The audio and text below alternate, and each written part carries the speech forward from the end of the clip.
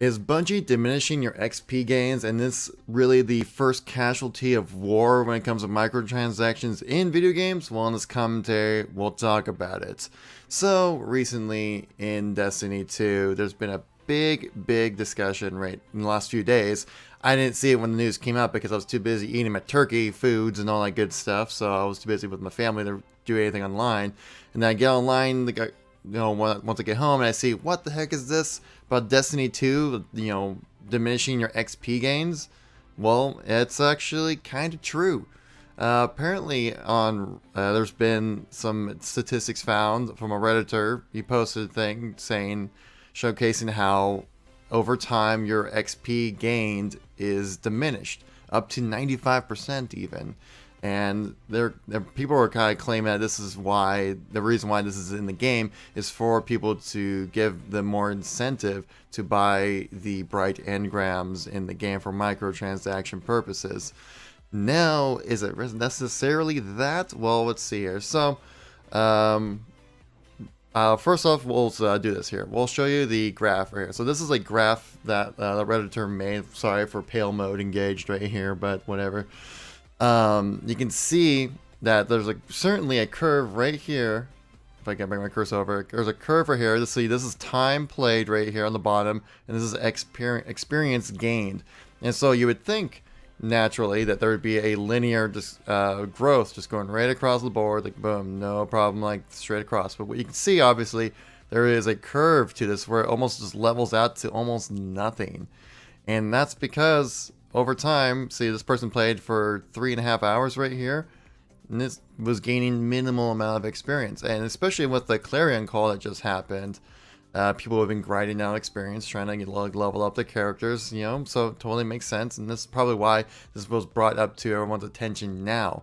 Now, the reason why this caused such a big discussion within the Destiny community is because XP is directly tied to bright engrams, and bright engrams are things you can buy in the game. So is this Bungie's way of incentivizing players to go, you know what, I just need to buy these bright engrams to get these cosmetics that I want.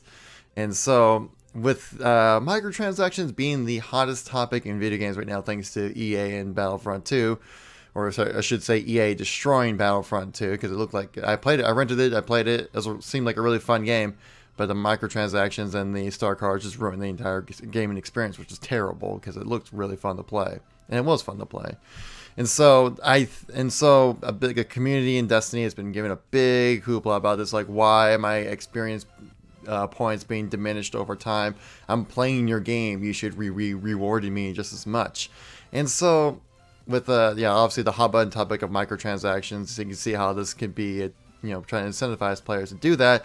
Bungie went ahead and has removed this capping of, not necessarily capping, but your diminishing of your experience gain, saying that this was not playing out. Bungie wrote a statement out. I'm not going to read the whole thing. If you want to, I will leave a link in the description to what Bungie said in response and what they did, and also the Redditor's thread as well, so you can give them some credit as well, because they put in some work, and I really appreciate them putting the effort into this. But basically, Bungie came out saying that this experience thing wasn't actually working out exactly how we planned, and so we removed it, but we kind of changed the experience gain for everything else as well. So you can't just grind out the game completely and earn all the things basically in the game. Now, was this implemented into the game so that incentivized people to buy bright engrams, or was this incentivized, or was it put into place so people who play a lot more than other players they don't get an advantage and earn everything in the game, where a more casual person who may only have a couple hours to play a week, they don't get gypped out of earning all the things as much as someone who plays like 4 hours a day, let's say. I think it might be a little bit of both in this situation. I think they're trying to find a way to incentivize players to want to buy these bright engrams, because obviously, Bungie being a game that requires a lot of maintenance, a lot of attention brought to it to constantly update the game. There's going to be a lot of people working on it, and you need to figure out a way to get more money into the game, because $60 for a game right now is not going to cut it. Obviously, we pay for expansions and DLCs and things like that, which with a game like Destiny, you kind of have to buy the DLC to kind of stay current and relevant in the game, which is sad. But I think that's kind of how this thing kind of rolls when it comes to these multiplayer loot and shoot kind of games. I don't mean it's kind of tough for me. I can't fully judge on it. Should players' experience be diminished over time? I don't think so. Of course, we don't have all the data here to really make a firm statement on this. I can see why people will be upset, and I think since with the hot topic of loot boxes and microtransactions, I think Bungie just went like, okay, we gotta get rid of it now. You know, we gotta make sure we're not another EA situation here with loot boxes. And so yeah, Bungie removed it, but now they're like, oh yeah, Bungie's like, oh yeah, it's not working exactly how we thought it would work right now. But I was like, well, now you think it's not working right when the community gets mad at you about it? No, this is not. It's working exactly how you thought it was working. It's just that people got mad at you about it, and then you changed it. By the way, right here, watch this. I tried to jump through this stupid thing, and I died because I didn't realize when I was first doing this section that you can actually just walk to the right side and not have to jump. And so, I don't know I don't know exactly what the reasoning behind this, but I do feel like having just like 3 hours of gameplay. Here, we can go back to the graph here while we're waiting for my character to load in. You can see there's a significant arch of loss of XP right around like the 2 hour mark, right around here. You can see like it's kind of, you're gaining XP, kind of like, yeah, you're losing it over time, but not horribly. But once you hit about this 2 hour mark of game time of doing activities, mostly is where I think, especially like public events and things like that, you really started to see a decline in experience gained.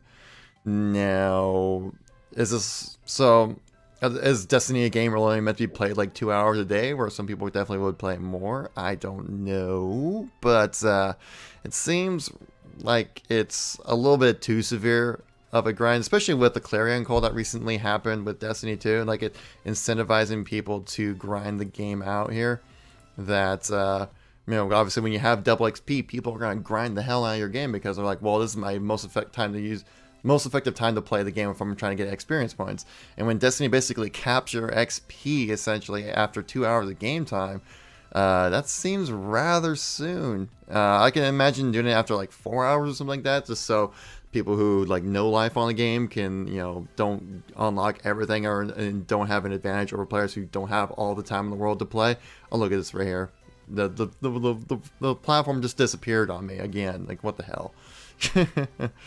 And so, I think it certainly has some way to affect of, you know, try to incentivize players really get into the grind of getting these bright engrams, especially since that's kind of like the end game at the moment right now. I haven't really been playing a lot of Destiny 2 right now, mainly because I've kind of accomplished everything I wanted to do. Unless I just want to make a hunter level 300 as well. But for now, I've kind of really just done everything I wanted to do. I mean, getting all the exotic engrams or exotic weapons and gear was actually rather easy in this game. I felt that they were just kind of handing them out way too easily. That's just my opinion, though, on that. And yeah, man, I think this is just going to be that. I think the community might have been a little overreacting on this situation, possibly. But I think with the recent hot topic of microtransactions in games, and this is a mechanism in Destiny 2 where it's directly tied to microtransactions, I could see why the community was just already like flipping out, going like, "What the hell is this? Why did you do this? Oh my god!" So overall, yeah, not the best thing to find out about your game when, but I understand why they implemented it, just so then, but like I already said, but I do think that it got a little too soon, a little too harsh on the experience gain. Like after 2 hours, you started to really see some diminishing returns in experience, which is a little too soon in my opinion. But that's just my thought on the whole thing. What are your guys' thoughts on this whole situation? Do you think it was a good idea to put a cap, well, not a soft cap, but like a soft cap or diminishing return on experience, so then people who play a lot don't get way far ahead of people who don't have the time or have the opportunity to play as much as some other people? Or do you think this was just Bungie's secret way to try to incentivize people to buy these bright engrams? I do think having a 95% diminished return is a bit harsh. I can understand like 50% over a certain amount of time, just because you gotta put these caps into these games, because there's people out there who love playing Destiny, love playing these games, that will just spend their entire life grinding things out like this. And so you don't want the people who know life on the game to have a clear advantage of people who can't, And so that's my thought. My thoughts on it is, all the information isn't in, and I don't think we'll ever have a full, true reason why this was implemented into the game, because obviously it just doesn't look good. It just doesn't look good for Bungie to do this to the players. But I can understand it. But on the other hand, though, it just doesn't look good. And I think this is, like I said earlier, the first casualty of war when it comes to these microtransactions in games, and because of EA and how bad they were. Anyways, guys, thank you so much for watching. Greatly appreciate it. If you enjoyed this video, make sure to tap that like button. Let me know you want to see more content like this. And if you want to see some more content, click on the videos right above me. Subscribe for more content. Tap that notification. Let you know every time I upload awesomeness to this channel. We'll catch you all in the next video. Peace out.